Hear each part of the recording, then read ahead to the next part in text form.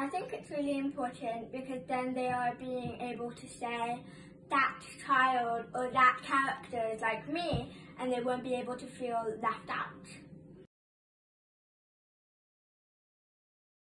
Well, when they found out that I won the competition, they were so proud and they were really, really happy with me. And then when they actually read the book, they were really, really interested and they really, really liked it. I think it's being able to look at my book and saying that I wrote that and that it's a book that hearing children and deaf children can identify with.